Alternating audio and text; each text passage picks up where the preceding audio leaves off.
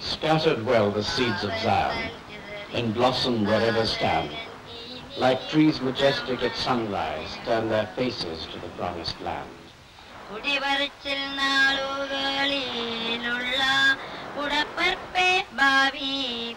All eyes that turn to Jerusalem, in prayer to Eli unite, and words of praise and passion the distant mothers recite.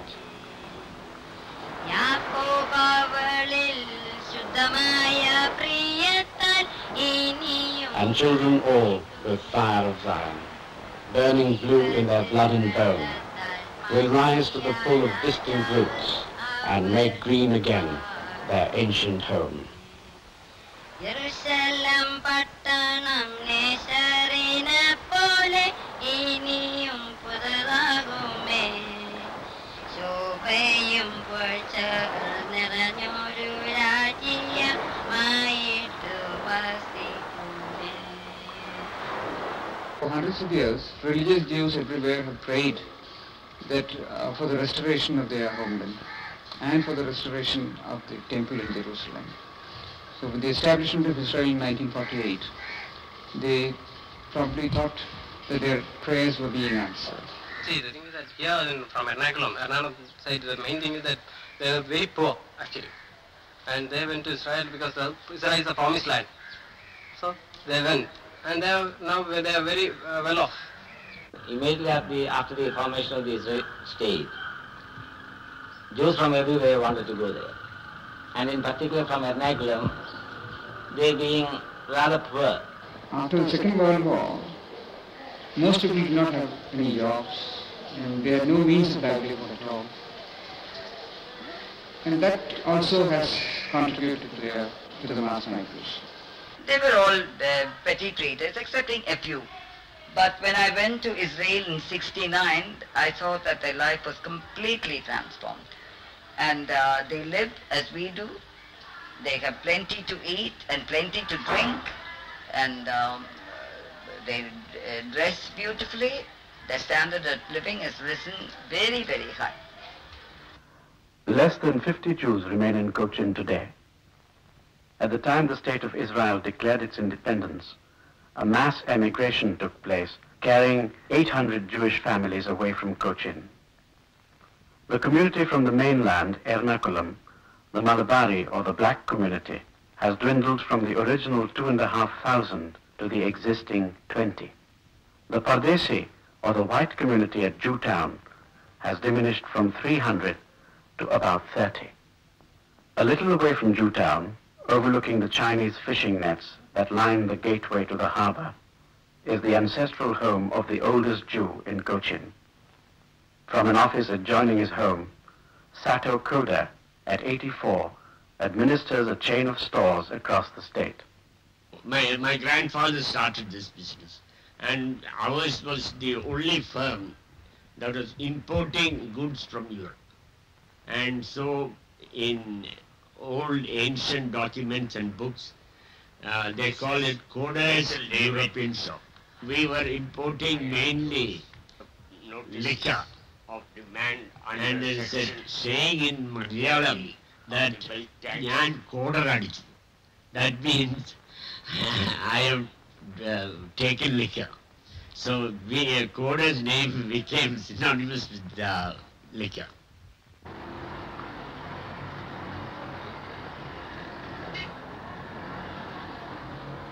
Downtown Ernakulam, the home of Isaac Joshua.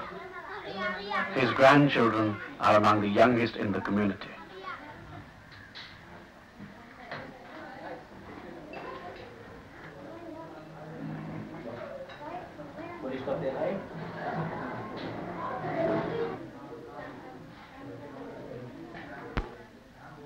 Hardly got it in Jewtown in Ernakulam now. See, most of the, not most, entire community has gone as emigrated to Israel. Except we are only 4 families here. We are about 200 to 300 families. That the whole town is dead. And except the 4 families, now there's no activity in synagogue.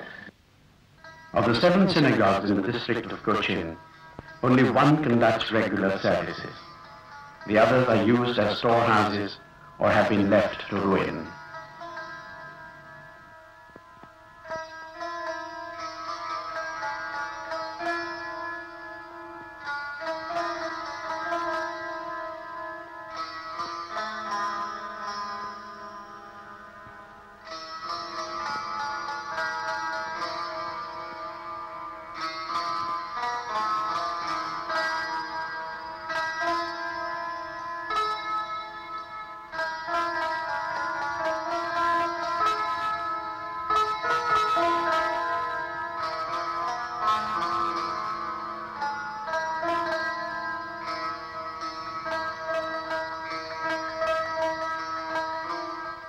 This is the biggest synagogue in Chetan, and we had a printing press, school up to 4th standard, Jewish school, Hebrew school. And the school was up to 1950, up to the first migration to Israel. In 1950, the first migration started. Up to 1972, we had functions over here. And in 1972, 5 families left for Israel.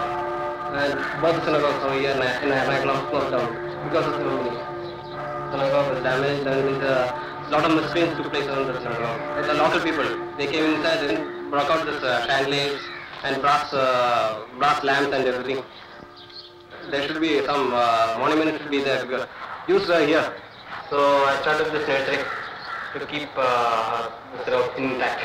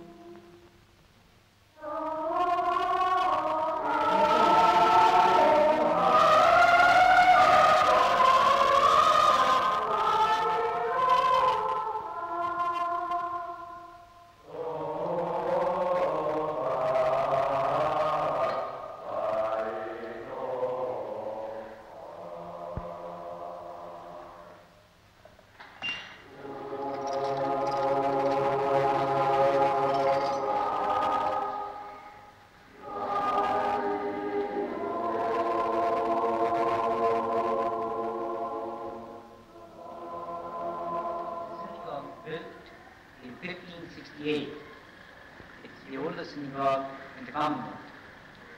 The tiles on the floor from Canton, China, dated 1762, and no 2 tiles are identical.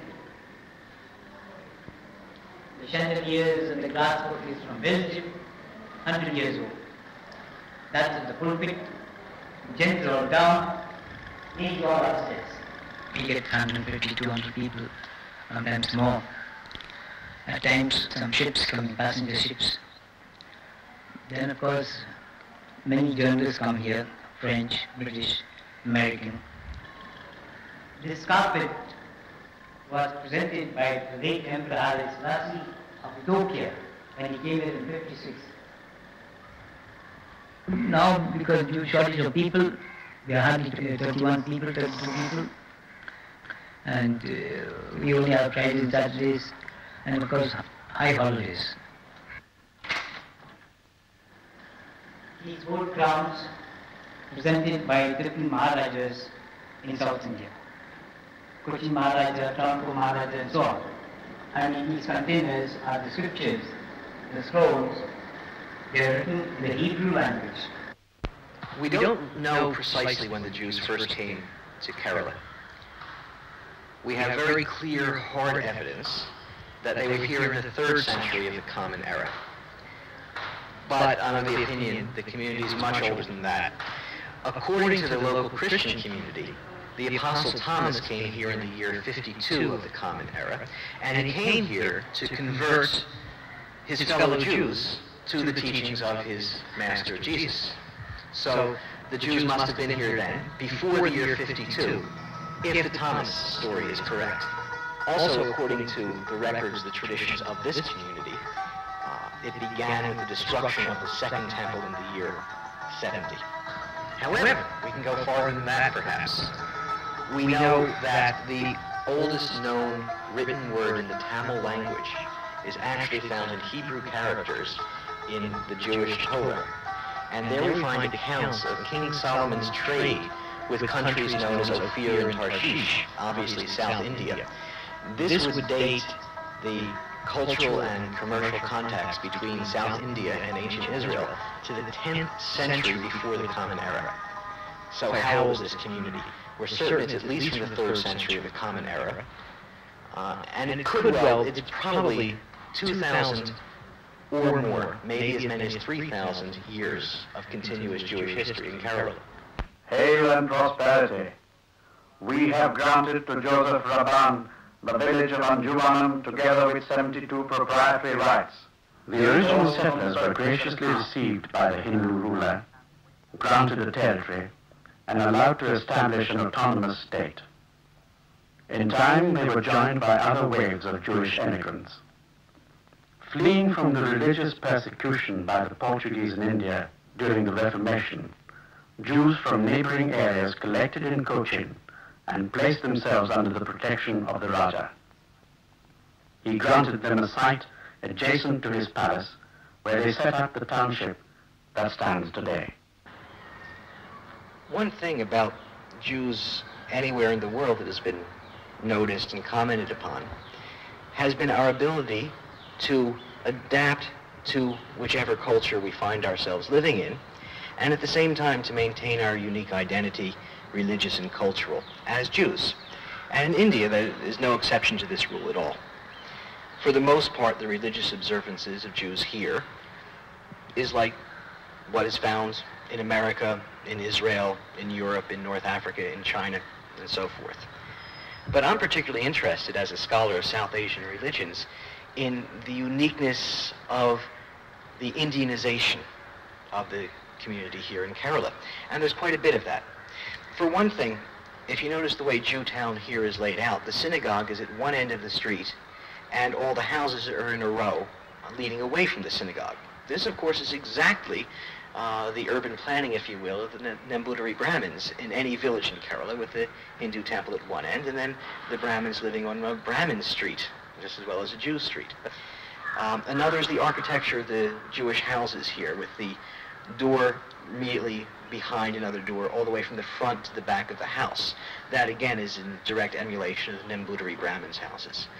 Another small thing is you'll notice in each home here in Jewtown, there's an oil lamp built into the exterior wall of the house. That is directly taken from Hindu temples in the area.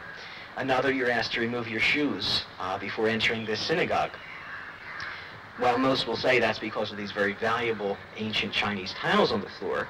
One also removes their shoes at the Parur synagogue and other ones. So this is also an emulation of local customs, we should say. Here, the Jews developed in Hebrew literature that's written in India. There's also melodies for the liturgy which are unique in the world.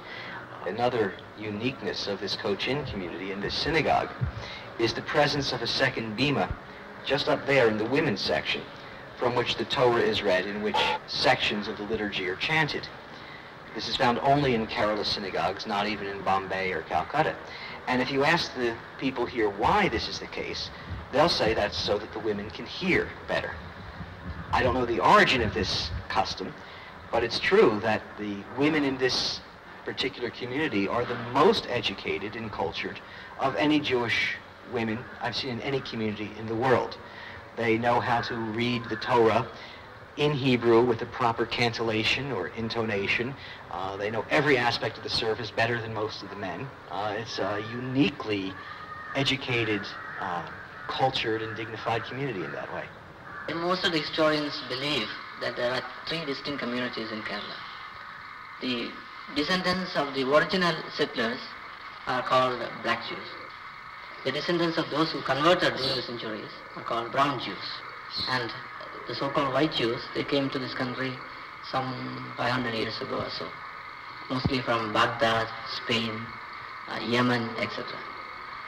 Of course, one of the dominant features of Indian society is a rigidly stratified hierarchical caste system. And we find that even religions that are ideologically opposed to caste distinctions, such as Judaism, such as Christianity, and such as Islam, in the process of becoming Indianized, adopting these kind of caste or quasi-caste distinctions, and that's indeed what happened here. Historically, I can't say anything about them. Socially, we have mixed, and I don't think there has been any difference except that something that has been going on for generation to generation. But it was very interesting the ways in which caste manifested itself. And really it did so only in two areas. These two are participation in synagogue rituals, number one, and intermarriage, number two. In the days of the height of this community, members of one community would not count for the minyan, or quorum for prayers, of the other community. And then these were mutual kind of exclusions. As far as I know, there has been no intermarriage between us. What the reason is, I don't know. Neither they have come here nor we have gone there. Despite these two areas of discrimination, however, in other areas of normal social intercourse and friendship and dining and so forth, there was no discrimination whatsoever. So it's quite a unique experience here, where there's a rigid separation in some areas of life, that is synagogue life and marriage, but in others there was very free mixing.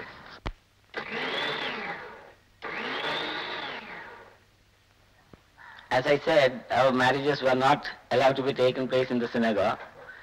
And my brother, Balfa, he fell in love with a white Jewess. And they wanted to get married. They knew that it won't take place in Cochin, so they had to run away to Bombay, and they got married there.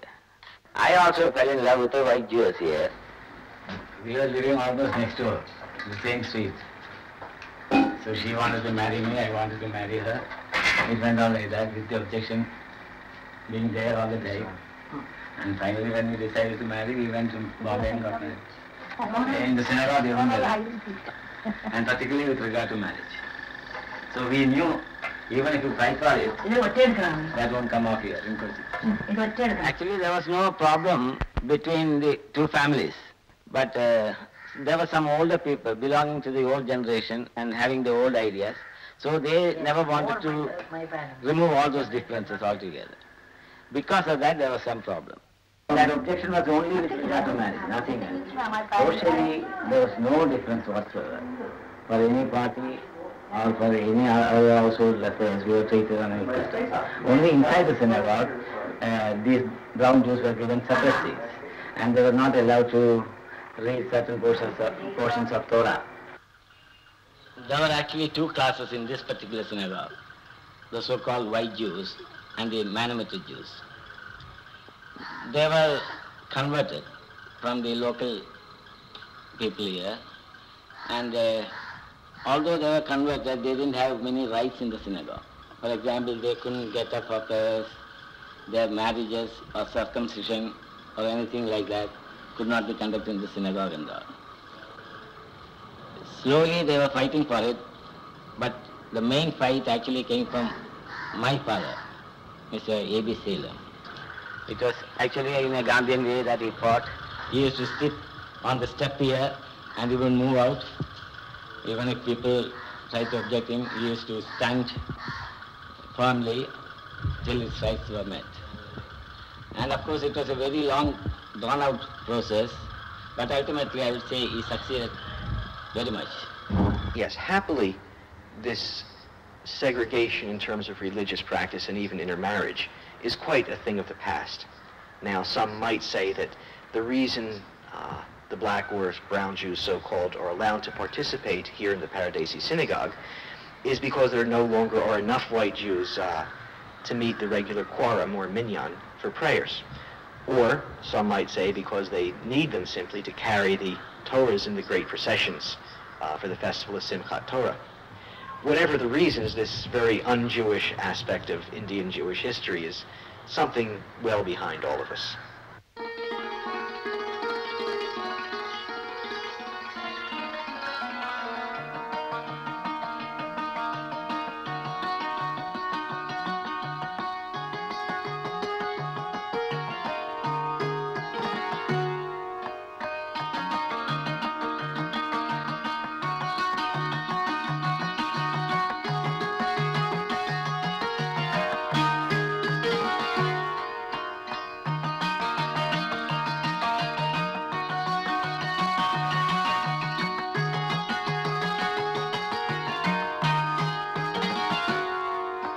Used to buzz with life every Sabbath evening.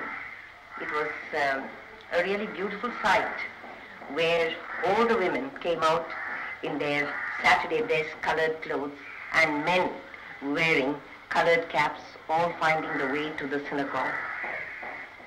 There was no difficulty to get a minyan at that time, but on the other hand, now we find that it's becoming more and more difficult to get a minyan, and as you know, our number has dwindled down to 31. Well, it's left a gap that cannot be filled. I can remember Jewtown when every house was occupied by Jews, barring just 2 houses.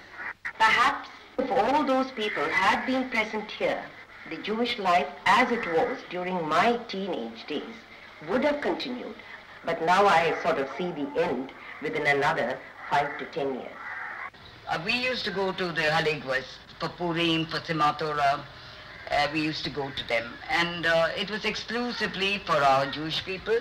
We never had any non-Jews, although we were very friendly with the non-Jews.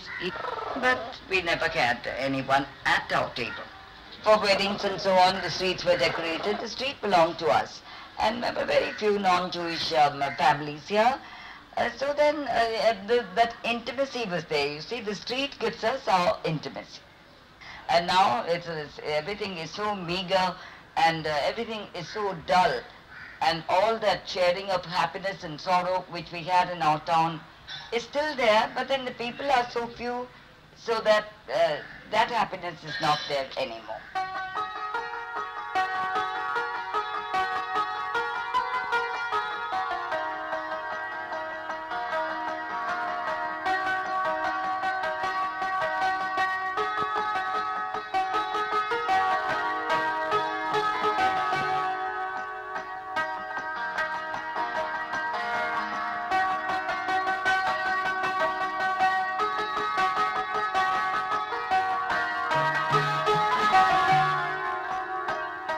Terribly when the festivals come, and then the empty look in the synagogue.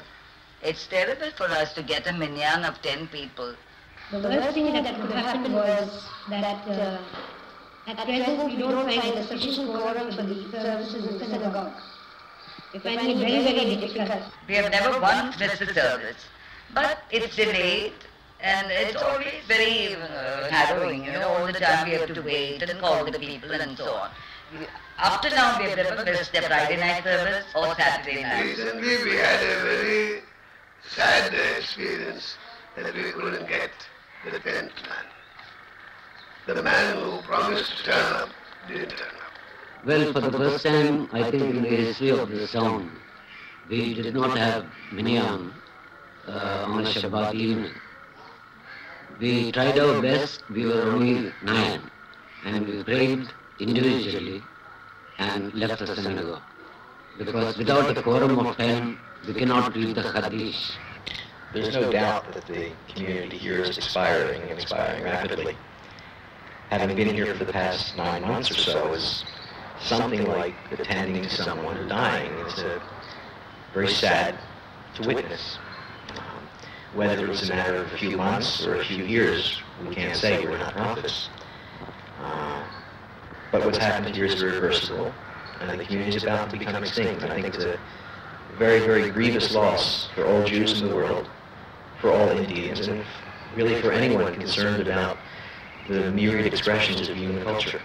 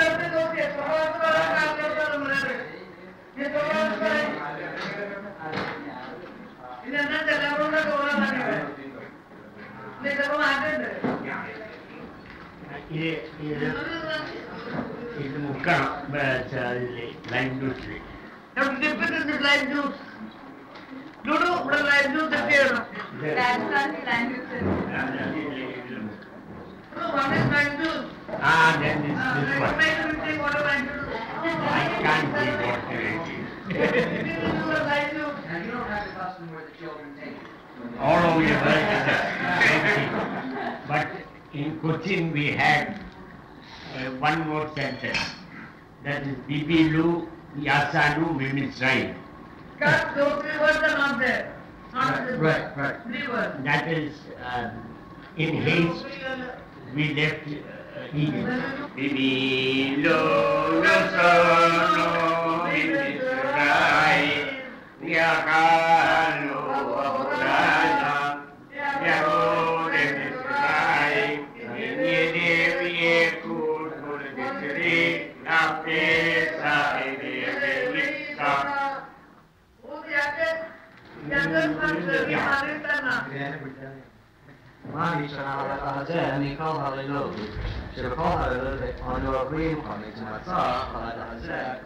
But on this night, it must be all unleavened bread. That on all other nights we should eat any species of herbs, while on this night we eat bitter herbs. That on all other nights we should not immerse the herbs only eat even once, while on this night we do it twice. All other nights we eat and drink, either sitting or leaning, but on this night we all of us lean. Now we are going to recite the journey from Egypt to Palestine. Ya zakat ruane tuya Velveno shakabu manukuwe Moreno ministrai Adainu anu ubaninu benebenin Setiap isya Ayinul farog ministrai Wakilu kulano Kaming kulano Nemunim kulano Nurim Raprorat Soraleno Vertipenis from Sai Vergilius Vergilius Vergilius Adinataria Vergia Vergi Tarpon Shirayu Vitamim Deva Kuyayu Jamsai Korodo Alaila Bring the third top. But look at the wine, the coffee is wine. This is great too, you haven't had the wine. So try the wine. Which is wine? Some wine is in the bottle. This one. Instead of pointing to bitter, the pointing to is wine. I do the same sometimes when I now it's all right. Now it's eating starts. They must suffer. And you know, these people don't know. Vinay? Vinay? Take one and eat. Then go to the dentist.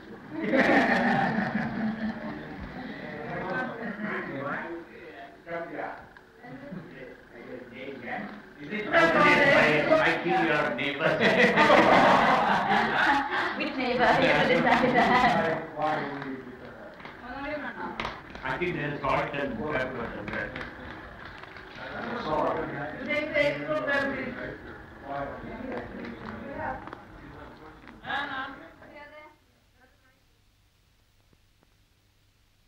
My parents, my grandparents and my great-grandparents, they are members of the Church of South India. That is a Christian denomination similar in practices to the Anglican Church of England. It was the expectation of my people and the church that I will become a clergyman in the church, or at least become an active member, even though I take up professional activities elsewhere. I became interested in Judaism during my school days. So naturally, I went back and studied the Hebrew faith, the faith that Jesus practiced when he was alive. At the very same time, I was also studying about the other religions, Hinduism, Buddhism, Jainism, and the native cults. But Judaism interested me most. So I began to study Hebrew, the Torah, and the Talmudim. And it took so many years, and at last I decided that I should convert myself to Judaism and live the rest of my life as a Jew. So I got in touch with Jews from all parts of the world, and especially from Jerusalem. And eventually I was able to go to Jerusalem in 1982, study for 3 months in Yeshiva Tamista of Jerusalem, and I made my application to the Jerusalem Weekly, appeared before them, and spoke to them, and they accepted my application. They said, we'll wait for some years, and eventually we'll convert you. But after 3 months I had to come back to India because of professional reasons. I was then practicing as a lawyer in Toronto. My father had his own chamber, and he wanted me to be here. So I came back here, but I kept on reading. And also I established contacts with Jews of Cochin, Jews of Bombay, Calcutta, Delhi. And I had my correspondence with Jews from all parts of the world. And eventually it was decided that I could be converted in Cochin itself. So, sometime before Hanukkah last year, I approached the elders of the Cochin Jewish community and convinced them, in fact, I was really interested in Judaism, and so they should convert me. Of course, they accepted my application, and they said the ceremonies would be performed here in Cochin itself. So, first of all, Brit Mila, that circumcision had to be done. There was only one Jewish Mohammed, Dr. Basil Elias. His services were sought, and he performed Brit Mila according to Jewish law. And after 2 months, the Tebila was done in Jewtown. There are 2 Mikot here, and one of them was Mary Yosef. Then on the succeeding Shabbat, I was called up to the Torah for the first time and honored with Shlishi. Since then I am living as a fully observant Jew, taking part in all the ceremonial activities and keeping Shabbat, keeping all the festivals, keeping kashrut, and continuing to study about Judaism and the Jewish law.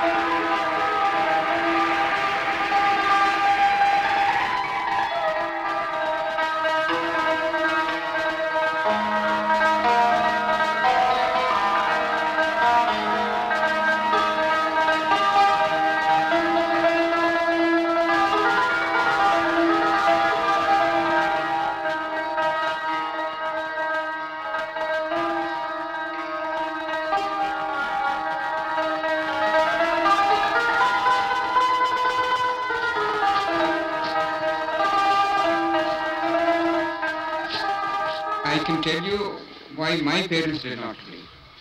They had some financial interests here, and they found that they could not take their money back to Israel if they decided to go. So that was one reason why they decided to stay back. And now that I'm qualified as a surgeon, a urologist, I don't want to start all over again, go there and start all over again. Well, actually, we are very happy and comfortable here. Very, very happy and comfortable. And at this age, to think of going to another country and settling down, it's a real upheaval. And it'll take time to settle down if you go to another country. I have not necessarily thought of going to Israel, but what I would say is it's not so easy to uproot yourself, especially at my age, and start building up a new life in Israel. Because my daughter is there, and that's one attraction. And of course there's the Jewish state, and that's another attraction. But still, I think my roots are here. My brother is there, my sister, 2 sisters are there. So one day or the other I have to go. I feel that if I go and stay in Israel, I'll miss all my Indian friends. The shopkeepers that I love most are the Muslims. I don't know what I will do without Majid and Muhammad and all these people that really I'm so fond of. And also I'm in many associations, and I just feel I can't do without my Christian friends, my Hindu friends, my Muslim friends. That will be a big gap in my life if I settle in Israel. I'm very honest to tell you that. I have always felt that India is my motherland. So that sort of attachment has always been there. Of course, Israel is our ancestral homeland, and all Jews have to go and settle there someday.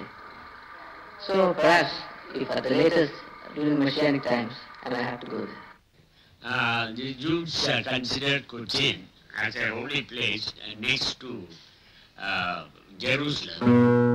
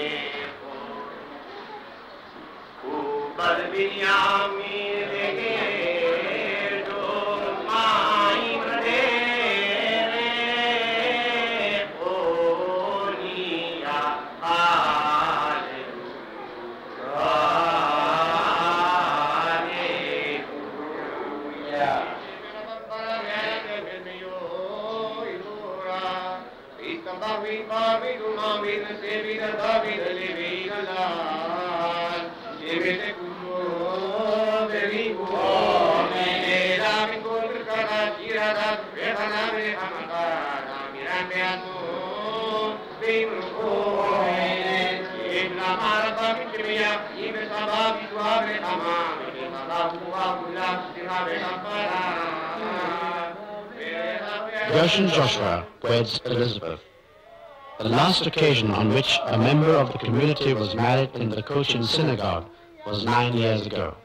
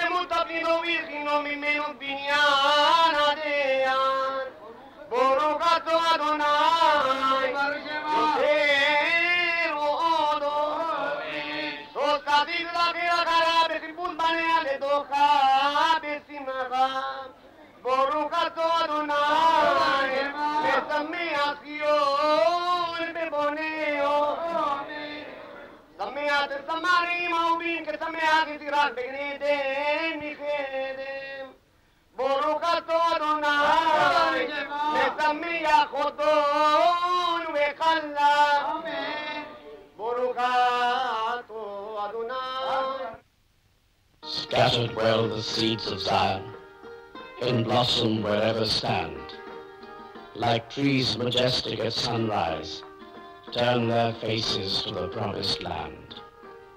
All eyes that turn to Jerusalem, in prayer to Elah unite, and words of praise and passion the distant mothers recite. And children all with fire of Zion, burning blue in their blood and bone, will rise to the pull of distant roots and make green again their ancient home.